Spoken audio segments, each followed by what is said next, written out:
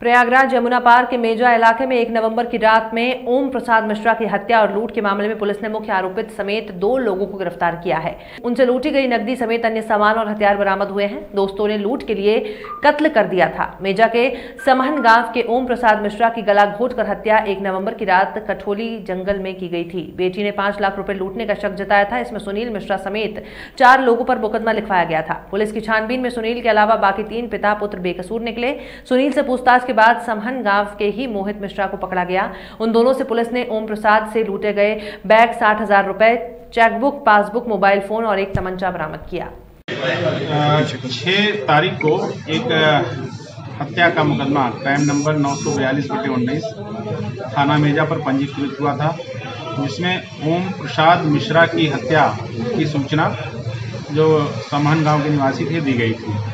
इसमें 4 अभियुक्त नामजद किए गए थे, लेकिन विवेचना के दौरान जो बात प्रकाश में आई कि इसमें से 3 अभियुक्तों की नामजदगी तो रंजिशवश दी गई थी। पहला अभियुक्त सुनील मिश्रा पुत्र विश्वनाथ मिश्रा, जब इससे कड़ाई से पूछताछ की गई तो इसने बताया कि इसने और इसके 3 अन्य साथियों मतलब कुल टोटल 4 लोगों ने मिलकर के ओम प्रसाद मिश्रा की 1/2 नवंबर की रात में कठौली के जंगल में उसको कुछ गांजा आदि पिला करके और गमछे से उसकी गला घोंट करके हत्या कर दी और उसके पास जो 1,30,000 रुपये थे वो ले लिए, उसका मोबाइल ले लिया और उसका बैग, उसके ATM कार्ड, चेकबुक आदि सब चीज़ें ले ली गई थी। और बाद में जब कड़ाई से पूछताछ हुई तो सुनील मिश्रा ने पूरी बात बताई, तो इसके साथ 3 अन्य अभियुक्त मोहित मिश्रा, विनोद पांडे और एक लाला नामक इस घटना में शामिल थे। सुनील मिश्रा और मोहित मिश्रा को आज गिरफ्तार किया गया। जो इन्होंने पैसे 1,30,000 उससे लूटे थे, उसमें से करीब 25,000 रुपये की बरामदगी हुई है।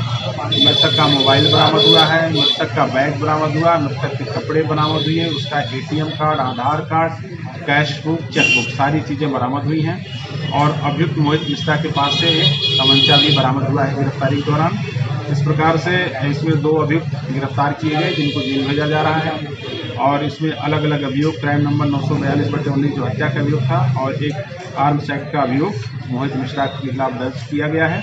और इस प्रकार से थाना मेजा की पुलिस द्वारा वरिष्ठ पुलिस अधीक्षक महोदय के निर्देशन में कुशल कार्य करते हुए इस घटना का सफल अनावरण किया गया है और इसके लिए एसएसपी महोदय द्वारा इन्हें पुरस्कार देने की घोषणा की गई है। इस प्रकार से एक जो घटना लगभग अज्ञात में थी उसका एक सफल अनावरण मेजा की। आपराधिक इतिहास कुछ है? नहीं, अभी आपराधिक इतिहास इसमें नहीं है। मोहित मिश्रा का शायद एक मुकदमा है, बट मेजा थाने पर नहीं, हम लोग उसकी भी जानकारी अभी कर रहे हैं, लेकिन इसकी शिकायतें पूर्व में हैं।